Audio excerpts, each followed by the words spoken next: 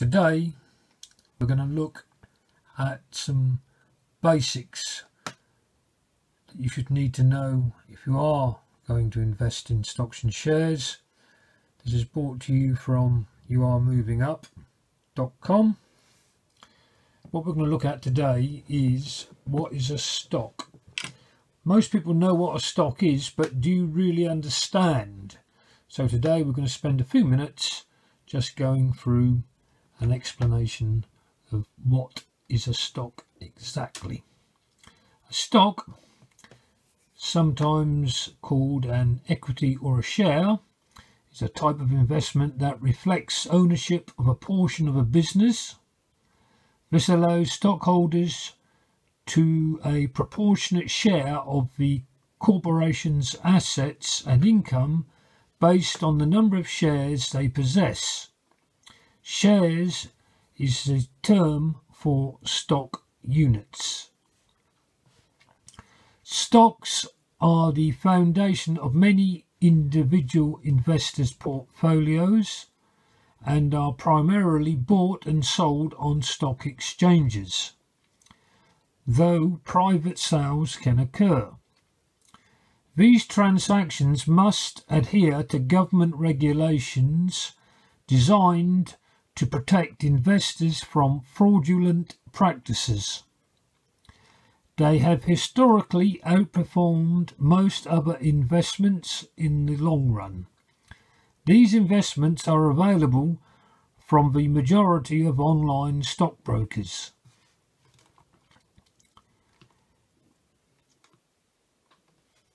A summary of what we'll be looking at in this chapter. A stock is a type of security that indicates the holder owns a portion of the issuing corporation. Companies sell stocks to raise funds for their operation. Stock is classified into two types, common and preferred. Stocks are bought and sold primarily on stock exchanges, though private sales are possible, and they form the foundation of nearly every portfolio. In the long run, they have historically outperformed most other investments. Stocks, an introduction. Corporations sell stocks to raise funds for their operations.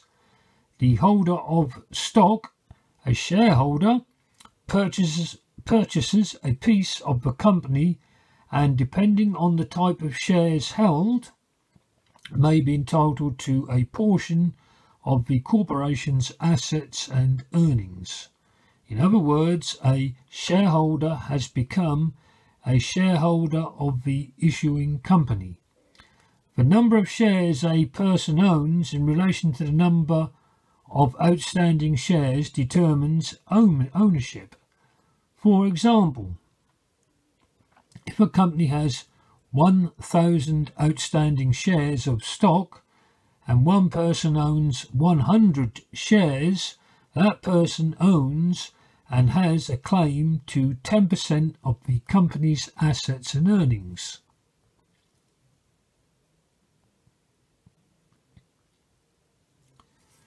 Corporations are not owned by stockholders.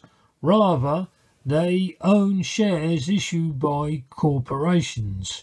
Corporations, on the other hand, are a unique type of organisation because they are legally recognised as legal persons. In other words, corporations pay taxes, borrow money, own property, and can be sued. A corporation is a person in the sense that it owns its own assets.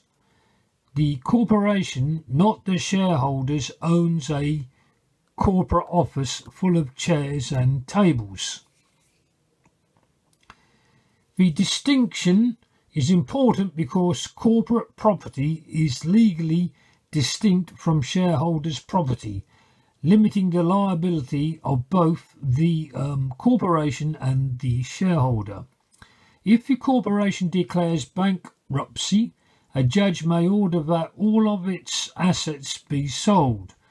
but your personal assets are not at risk, even if the value of your shares has plummeted. The court cannot order you to sell them.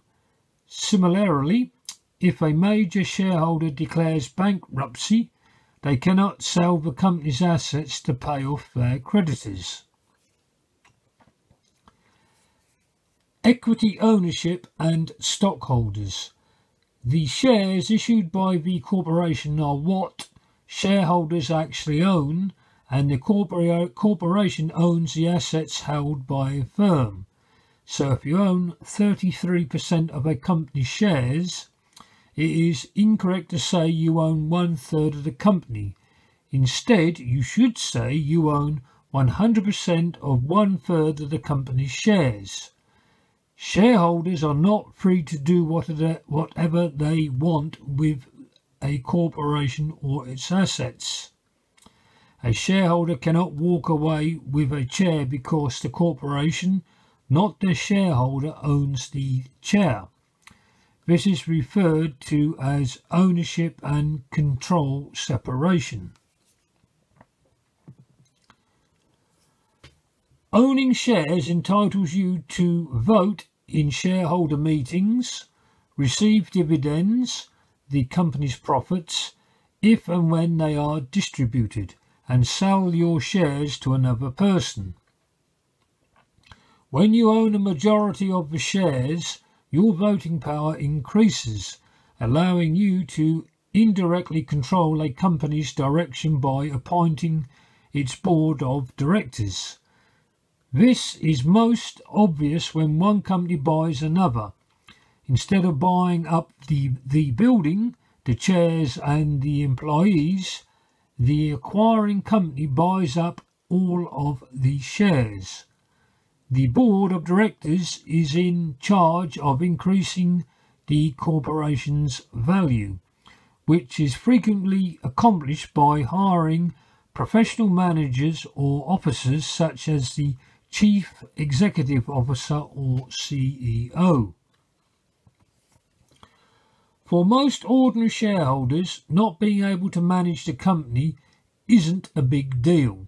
The importance of being a shareholder is that you are entitled to a portion of the company's profits, which, as we will see, are the foundation of a stock's value.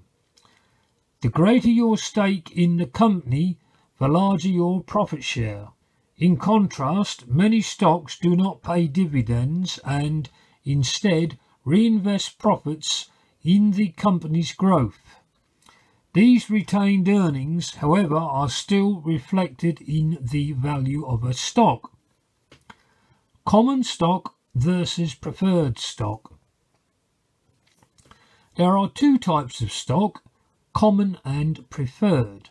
Common stock typically entitles the owner to vote at shareholder meetings and to any dividends paid out by the corporation. Preferred stockholders do not typically have voting rights, but they do have a greater claim on assets and earnings than common stockholders. For example, preferred stockholders receive dividends before common stockholders and have priority if a company goes bankrupt and is liquidated. When a company needs to raise more money, it can issue new stock. As a result of this process, existing shareholders' ownership and rights are diluted, provided they do not buy any of the new offerings. Corporations can also engage in stock buybacks, which increase the value of existing shareholders' shares. Stocks versus bonds. Companies issue stocks to raise capital, either paid up or share capital, in order to expand their operation or embark on new projects. There are significant differences between buying shares directly from the company when it is issued in the primary market and buying them from another shareholder in the secondary market. When the corporation issues shares, it does so in exchange for money. Bonds are fundamentally different from stocks in a number of ways. First and foremost, bondholders are creditors of the corporation, and they are entitled to both interest and principal repayment. In the event of bankruptcy, creditors have legal precedence over other stakeholders and will be paid first if a company is forced to sell assets to repay them. In the event of bankruptcy, however, shareholders are frequently the last in line and receive nothing or only pennies on the dollar. This implies that stocks are inherently riskier as investments than bonds. To summarise, a stock is a piece of an organisation's equity that is owned in fractions. It is not the same as a bond, which is more like a loan made to the company by creditors in exchange for periodic payments. A corporation may issue stock to raise funds from investors for new projects or to expand its business operations. There are two types of stock: common stock and preferred stock. The stock owner's rights vary depending on the type of stock they own. A common stockholder has the right to vote in shareholders' meetings and receive dividends from the company's profits, whereas a preferred stockholder has the right to preferential treatment over common stockholders in the event of a company's bankruptcy. So this is a description of what a stock is. Now, as I say, we do get muddled up with the word stock and share, and it clearly says here, a stock, sometimes called an equity or a share, is a type of investment that reflects ownership of a portion of a business. Hope you found this of interest. Please take a look at my site, youaremovingup.com. That's a website I run, and also my YouTube channel, or you are probably watching this on my YouTube channel, You Are Moving Up. Till next time, I bid you a really successful investing adventure.